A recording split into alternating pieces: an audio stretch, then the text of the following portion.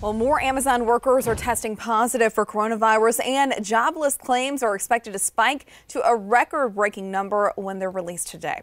Jane King is live in New York right now with the Morning Business Report. Good morning, Jane.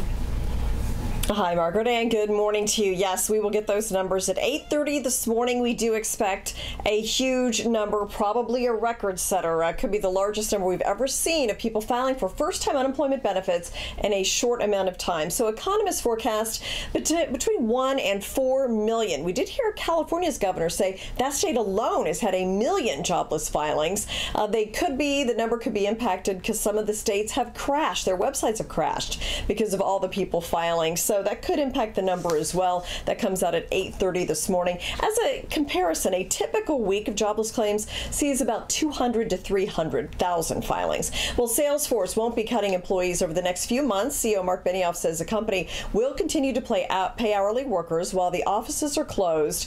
Many tech startups have cut jobs in the past week due to the coronavirus. Well, Amazon workers test positive for COVID-19 at U.S. warehouses, 10 of them in fact.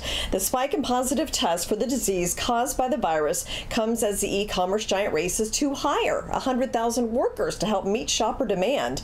Now, in some cases, Amazon shut down the facilities for cleaning. Some workers also who were close to those that became infected, they have been quarantined as well. Well, the Dow yesterday jumped 495 points in the first back-to-back gains since February, and that was after Congress approved that giant spending package that will send checks to many Americans, help small businesses, help some big companies, the healthcare system as well. Looks lower today, down about 300 points as we await those jobless numbers coming up in about 2 hours. Live from New York, I'm Jane King. Back to you.